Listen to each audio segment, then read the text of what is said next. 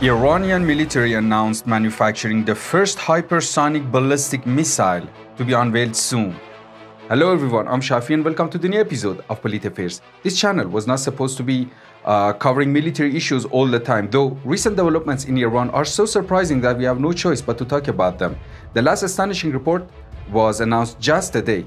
The first Iranian hypersonic ballistic missile.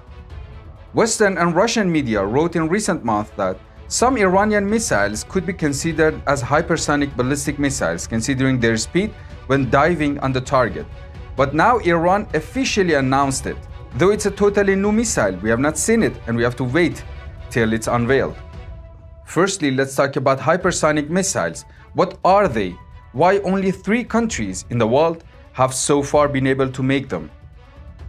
Hypersonic weapons are missiles which travel at between 5 to 25 times the speed of sound, about 1 to 5 miles per second.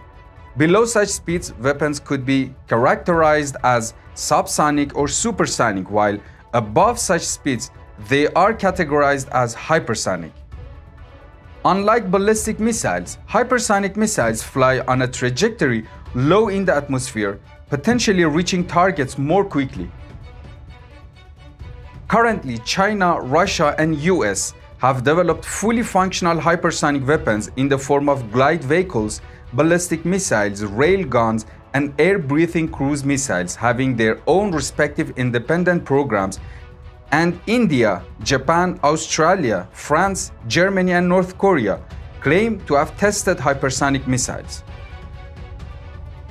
The main advantage of these missiles over ordinary ballistic missiles is that they travel at very high speed, which brings possibility of their interception to almost zero. Simply, they cannot be targeted, so the enemy won't have any deterrence against them. Hypersonic missiles are a new generation being unveiled by superpowers in recent years. For example, Russia unveiled its first hypersonic Kinjal missile in 2017 and China did it in 2019. So Iran is now closing the gap with military superpowers in this specific sphere. But why and how? To be honest, I don't know.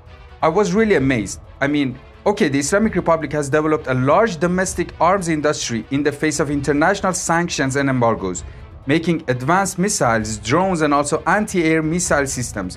But wait, hypersonic missiles are strategic game changers. They are not supposed to be in hands of a non-superpower country. Iranian news agency wrote, "This missile has a high speed and can maneuver in and out of atmosphere. It will target the enemy's advanced anti-missile systems and is a big generational leap. The only explanation I have is that it's just a sign of Iranian ingenuity." In recent days, Iran has announced 3 major strategic achievements. The first one was Bavar 373, about which we talked in the previous video. If you haven't watched it, you can watch it here. The second one was the Qa'em satellite carrier, which shows Iran is very close to having an intercontinental ballistic missile with range of more than 12,000 kilometers. Qa'em 100 was the first 3-stage space launch vehicle, which would be able to place satellites in an orbit 500 kilometers from the surface of the Earth. The United States has called such actions destabilizing, as it believes space launch vehicles could be also used to transport a nuclear warhead, though Iran is not still nuclear. And the third one is to be the hypersonic missile. So why Tehran has announced all of the big boys in 1 week?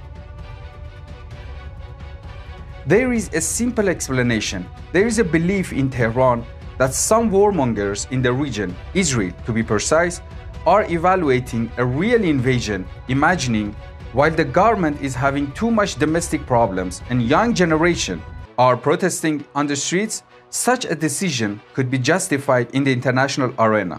So these announcements are kinda warnings to any possible aggressor. All of this is at a time when the West is concerned about a possible deal between Russia and Iran for more weapons to be supplied to the Ukraine war, especially Iranian powerful missiles. Ukraine has said it has nothing to defend against such missiles, but US has rejected these reports, saying they have no evidence of such a deal. So aside from economic and social issues, can you say now that Iran is a military superpower? Thanks for watching. Don't forget to share your opinion with me in the comments and also to check out other videos and to spend your worthy time with me.